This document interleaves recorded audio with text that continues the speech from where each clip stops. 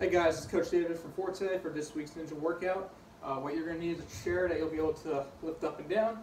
So this is how it's going to work. You're going to do start off with 10 reps of the following exercises, then you're going to increase by 1 rep, so you're going to go down up to 11 reps for each exercise, and 12, 13, all the way up to the 15.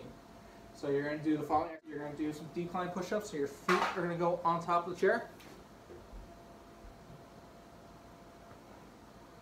Then you're going to do squats to the point where you touch the chair, come right back up. All right, then you're going to do some curls with the chair. So you're just going to grab it, bring yourself up, and bring it down. All right, then you're going to do some sit-down chair crunches. So you're going to sit down on the chair, bring your knees up, and back down.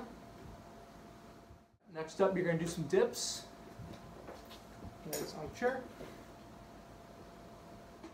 Alright, then you're going to do, so it would be 10 each. You're going to do some lunges, so feet on top of the chair. You're going to bring yourself down.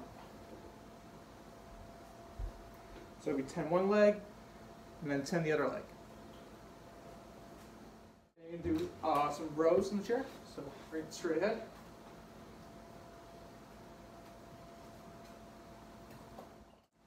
Alright, and the last one is going to be decline mountain climbers. Feet are going to go on the chair. So again, this one's going to be each leg, so it's going to be 10 each leg.